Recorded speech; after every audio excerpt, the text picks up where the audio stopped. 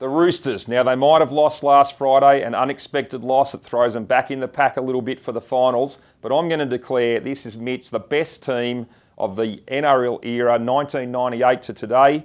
Look, this is a side, I still think they'll make the grand final. That'll be 8 grand finals in 16 years. A phenomenal performance. Look, Trent Robinson won a premiership in his first year as coach. Ricky Stewart did the same. Graham Murray took him to a grand final in his first year at the helm. Amazing list of players that have gone through the joint. Great culture. For me, the best team of the era. Yeah, look, that's all well and good to win grand finals, but I've got to say, if on this argument, for me, it is Brisbane. They have had a lean trot since 2006, although they're back in the preliminary final now. They've won 3 premierships. They've been to 3 grand finals. It's all well and good to make the big dances the Roosters have.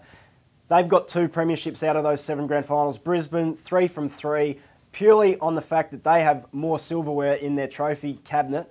I've got to say Brisbane. And they've never lost one, Brisbane, so a great record when they get to the grand final. Look, for mine, as I said, I still think the Roosters will make it. They've got the cattle to get to the grand final. They'll roll past the Dogs this weekend and keep on going. So for me, they still make the grand final. If they can win one and make it 3 and join Brisbane, then that'll go a long way towards settling this debate. Yeah, then I'd probably have to concede you're a little bit closer to on the money then. The purple elephant in the room, of course, is Melbourne. They have won 4 grand finals in the NRL era. Of course, 2007 and 2009 have an asterisk beside them because of the salary cap issues.